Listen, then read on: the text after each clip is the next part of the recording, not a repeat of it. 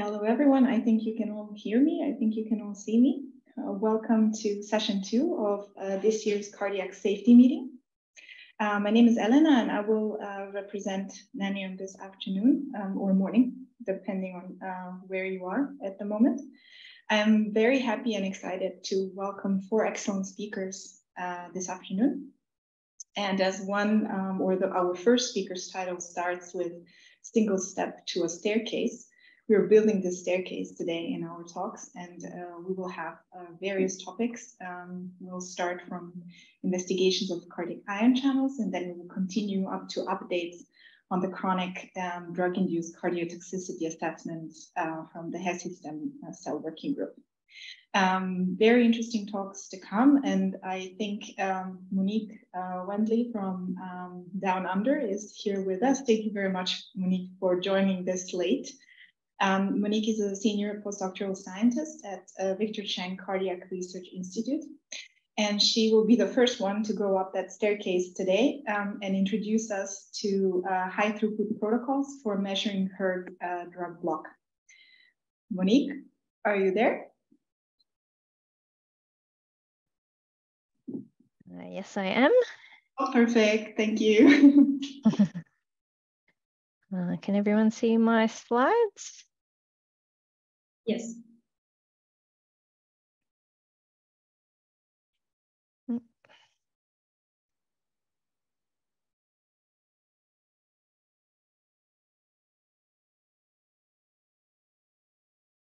Okay, thank you very much for your kind introduction, Eleanor. And I'll jump right in. Okay, so as many of you will already be familiar with, the role of hERG drug block in the generation of cardiac arrhythmias is crucial, such that hERG drug block reduces the IKR current in the cardiac tissue, and this results in delayed repolarization of the cardiac ventricular action potential, which can result in the generation of early after depolarization, which puts a patient at risk for further development of fatal cardiac arrhythmia to SARD depend. And this is evident in the electrocardiogram waveform as a prolongation of the QT interval. And as a result of this strong link, in 2005, the guidelines for preclinical testing were changed such that drugs were required to be evaluated for hERG drug block as a surrogate for proarrhythmic risk. But it's since been discovered that not all hERG drug block results in arrhythmia or even action potential prolongation. So as a result of this, the comprehensive in vitro proarrhythmic assay was developed, which is a major collaboration internationally, which was designed to develop a new mechanism-based test for proarrhythmic risk. This was set in a number of different stages, such that initially to test the effects on a range of different cardiac currents using the gold standard patch clamp technique, looking at potency, and in the case of hERG, also kinetics. And these values are then used to inform in silico cellular simulations of the ventricular action potential, which can then give us a proarrhythmic risk score.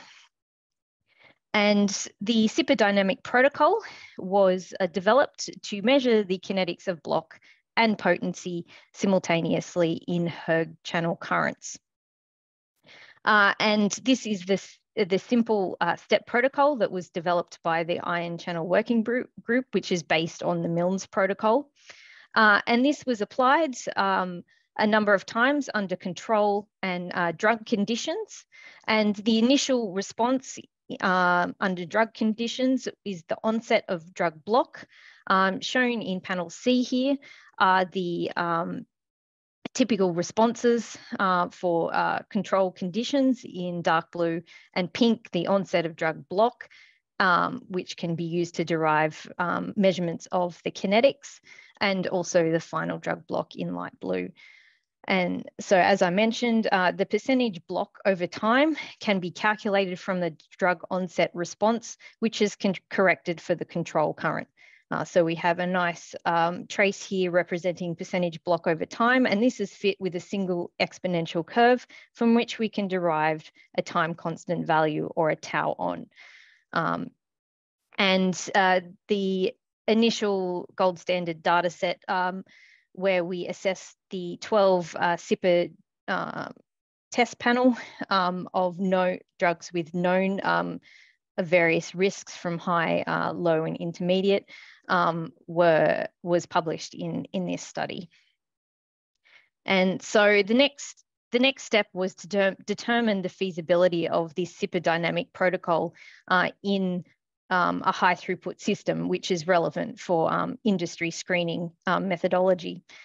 So we used the Syncropatch 384PE, where we were able to look at 384 recordings in parallel. We chose 4 different drugs from the original test panels from the manual patch clamp study. And these were selected for our ability to accurately measure the kinetics of drug block. And these were each tested at 3 different concentrations.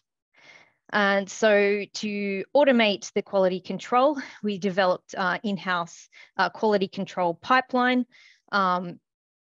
And we analyzed a number of parameters, including the quality of the patch or cell, including seal, series resistance, and capacitance. We then looked at various parameters of the hERG channel current itself, the amplitude of the current, and the stability over time.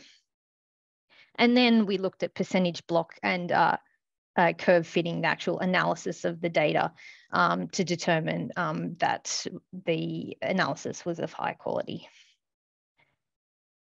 And another important aspect of achieving high quality data sets is the isolating of pure hERG.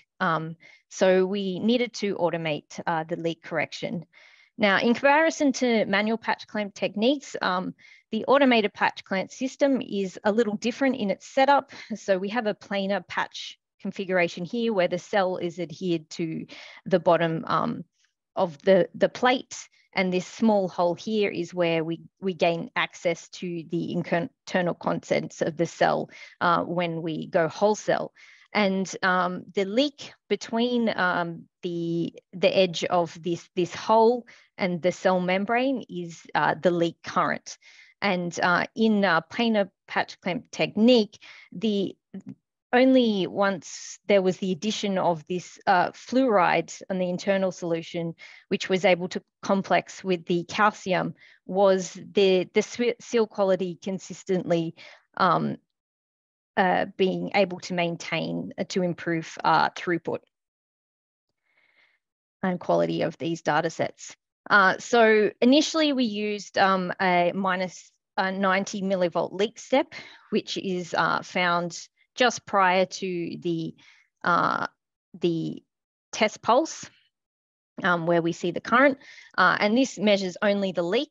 However, we found that the protocol previously set up was not sufficient for our leak correction.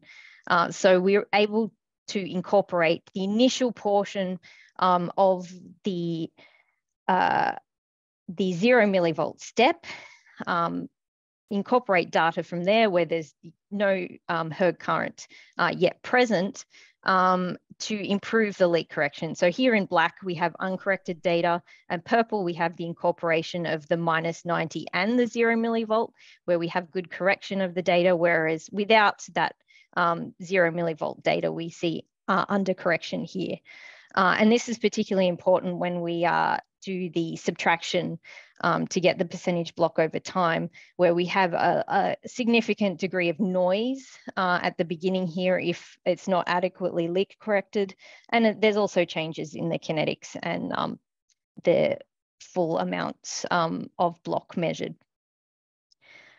So our next step was to then go on to look at the number of sweep repetitions. So in our initial manual patch study, we looked at 5 sweeps, but another study where they looked at 10 sweeps for the physiological temperature data set. So we wanted to compare both. So here we have the percentage data retained while after we've applied the sequence of quality controls. And for the 5 sweep data sets, we have 21% data remaining after we've applied these quality controls. However, when we did a 10 sweep data sets, this was significantly reduced to 9.4%. And this is largely to do with also the length of the protocols that we used.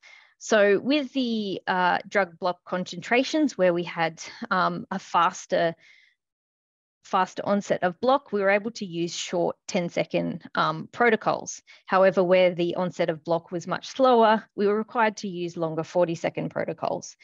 And this drastically changed or increased the length of the experiments, particularly for those 10 sweep experiments.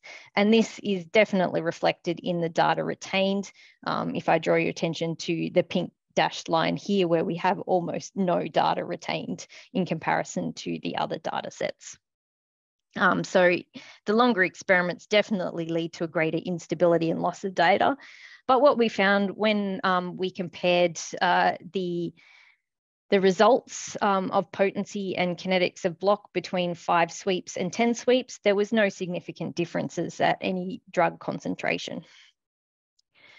So here we are comparing the 5 sweep data sets between the initial gold standard manual patch data set and the high throughput synchro patch data set.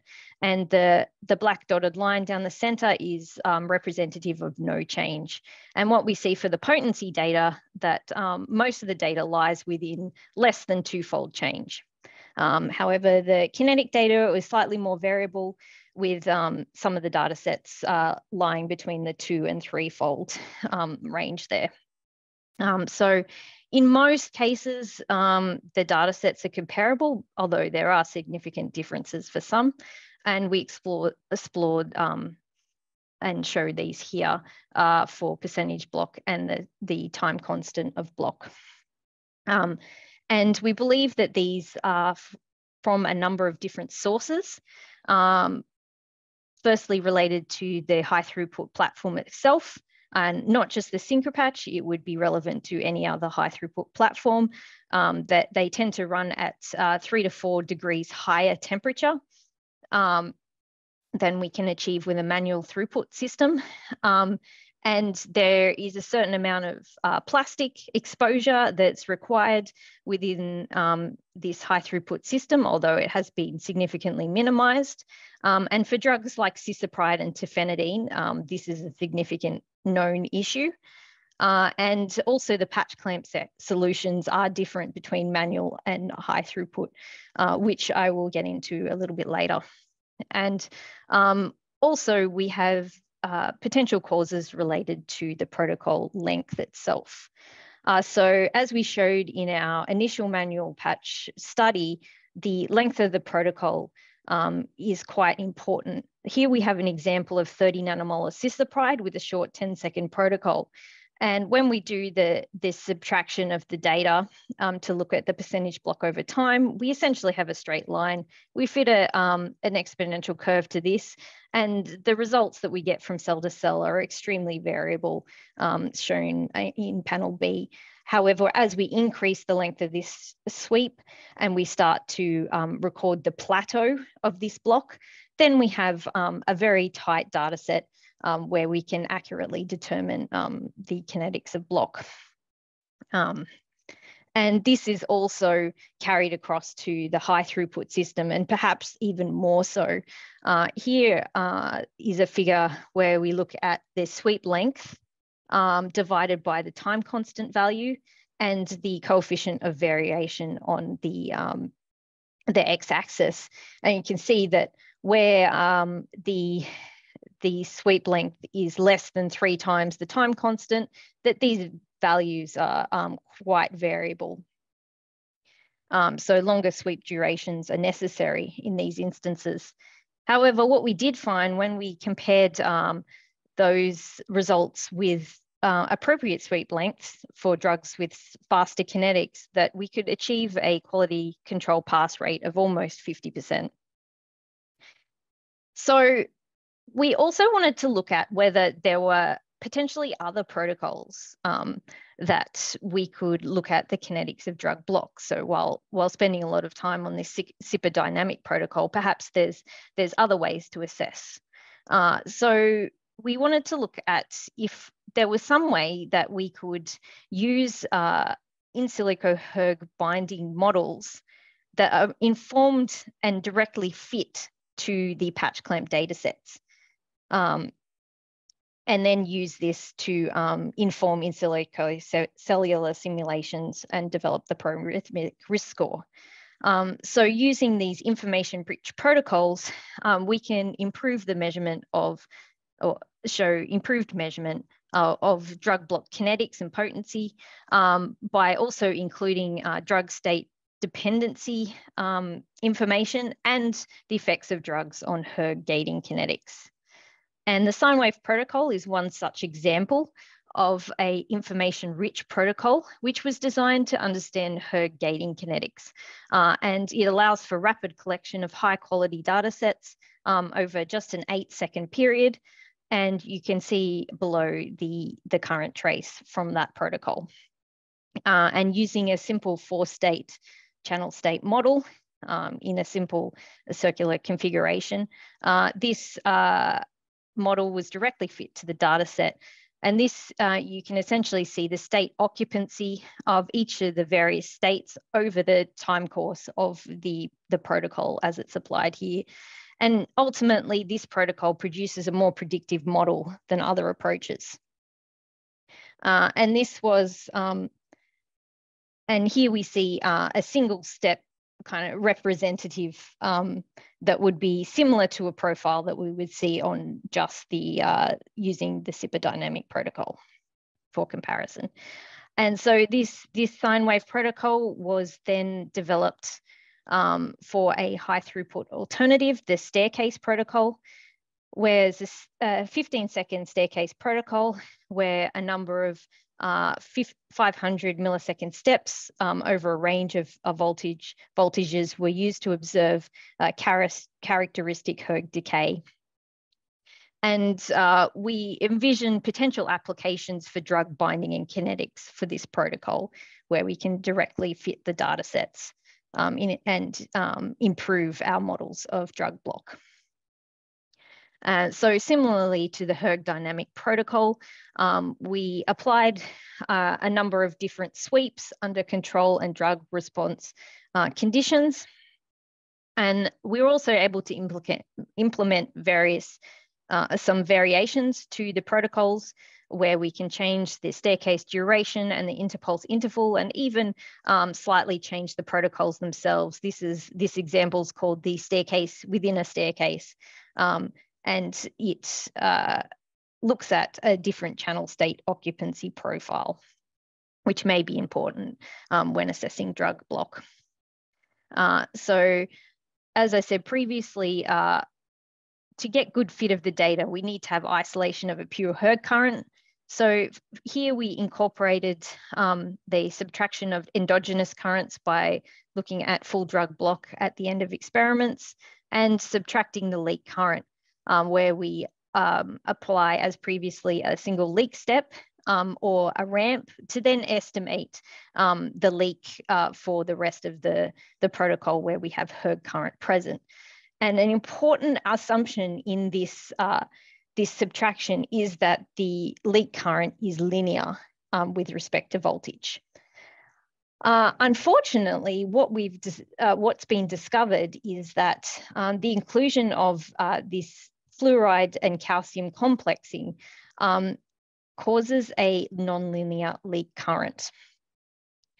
And it's been shown that cells on the synchro patch, as you increase the voltage, that it diverts from this linear relationship. So we then don't have an adequate measure of the leak current where we actually have hERG currents present. So we went forward to compare fluoride-free experiments on the synchro patch to standard fluoride-containing experiments. And what we found was, as expected, the seal resistance was lower. And we also had a bit of difficulty obtaining good access to the cells, so they weren't converting to the whole cell configuration. And upon further consultation, we included the cell membrane perforator essen at 10 micromolar. Wasn't completely sufficient to aid in breaking through the membrane, so we still had a significant number of cells with no current. However, with increased concentrations, we were able to, at least those cells that were able to seal, that had current and were stable. So we proceeded with using the 15 micromolar concentration for further experiments. Now, at this stage, we don't have modeled data fit directly to by the any models. So this is just a manual measurements of the percentage block at a single point towards the end of the protocol. So for these 3 drugs, we found relatively little difference between using fluoride or fluoride-free containing solutions. However, for cisapride, quinidine, and verapamil, we saw significant differences to both the kinetics of block and the degree of block. And these responses appear to be quite drug specific, but we're still getting to the bottom of why this might be the case.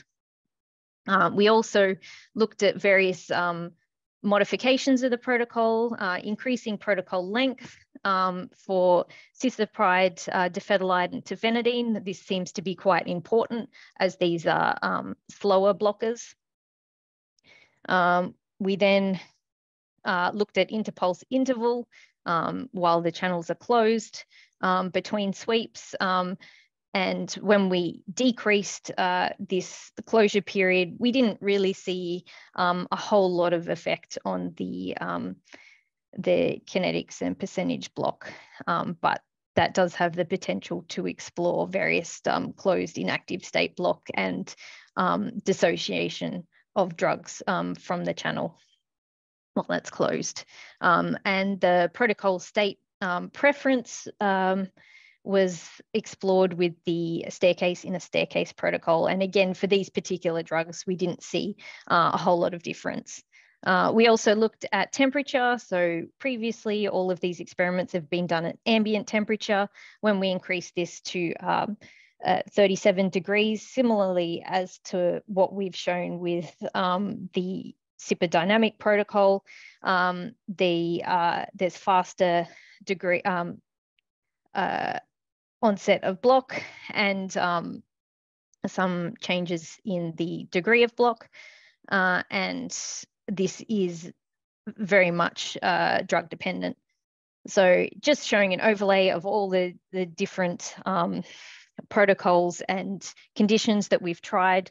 There's no consistency between the different drugs, so they're all quite drug specific, and this will be important when we're designing our models of drug block. So based on the simple 4-state hERG kinetic model, which has been already used to inform which has been informed by this staircase in this the previous study. And we envision adding a drug binding kinetic transition to this, which may be quite simple to the open state or to various inactive state.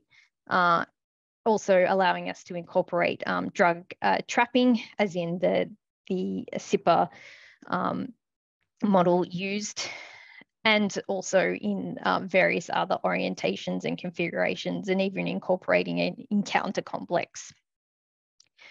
So finally, I'd just like to thank a number of people who were instrumental to this study, including Dr. Adam Hill, who's head of the computational cardiology laboratory in the Victor Chang, Jessica Farr, who did the quality control software development, close collaborations with Jamie Vandenberg, and head of the cellular facility in the Innovation Centre, Geoffrey MacArthur, as well as our collaborators in the UK, Gary Miriams and University of Macau, Dr. John Lockley, who will be doing the modelling, drug modelling for the staircase protocol. And thank you very much to the organisers for allowing me the opportunity to speak. Thanks. Thank you very much, Monique. I guess everyone can hear me now. This was a very nice comprehensive talk from your side. Thank you so much. We have a few questions and they keep coming, so I'll just read them through here. From Ron, what are your thoughts on potential mechanisms of the compound-specific sensitivity, susceptibility to fluoride positive relative to fluoride free you showed? So we have a number of theories that we're exploring at the moment. We're considering whether it may be a solubility issue, that if once the drug crosses the membrane and it's exposed to the fluoride, it perhaps precipitates out of solution.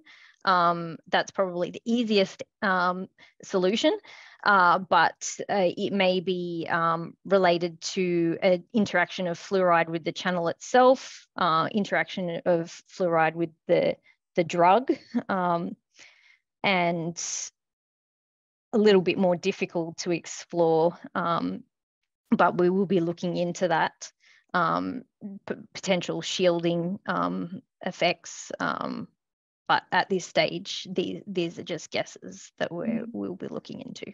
And just from my side, I'm a little bit curious. Have you used the standard 384 plates or fluoride-free, the new ones that we have? For our fluoride-free experiments, we're using your specialized fluoride-free plates and solutions. And here we have Bogdan. He asks, how would the hERG block kinetics data obtained with the Milner's protocol compare with those obtained with an envelope of Tails protocol? Okay. So we did actually start with an envelope of Tails protocol when we were deciding what protocol to go with for this kinetics. And what we found was, because of the ability of some drugs to dissociate while the channel's closed between subsequent sweeps, we weren't getting a true representation of the kinetics of block. So you'd potentially be getting drug washing out in between sweeps and then starting all over again. But to get a true representation of the kinetics, you really need to be measuring it while the channels are open, and we're actually able to measure the response directly. Any other questions? Maybe one more for me. We still have 1 minute. You mentioned the recordings you've done with the temperature variations. I suppose you're working on the room temperature. Have you tried it under physiological conditions as well? So we've only tried the standard fluoride containing plates and solutions. Well, we have actually tried the fluoride free, but at this stage, they were largely unsuccessful. Okay, this was about the temperature. So one of the slides, the latest slides, I showed a comparison between the staircase protocol with physiological temperature and room temperature. So we have had a look at that. Good. And for the SIPA dynamic protocol. Yeah. Thank you very much, Monique. Thank you for staying up that late for us and joining us. Thank you for listening. You're welcome. And